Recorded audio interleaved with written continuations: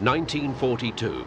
The 82nd Airborne, dubbed the All-American Division, takes flight under Major General Matthew Ridgway, becoming the U.S. Army's first airborne division and the first to serve overseas.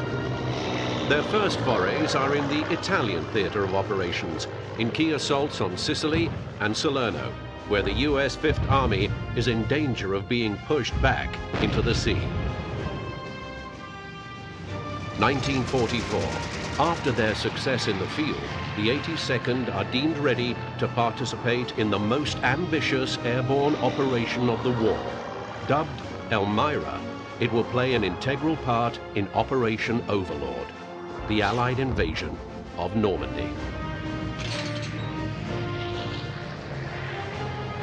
In August 1944, the 82nd are called on again. Joining up with divisions from both US and British Airborne Corps, they form the first Allied Airborne Army. They undertake their fourth combat jump in World War II, dropping into the German-occupied Netherlands as part of Operation Market Garden.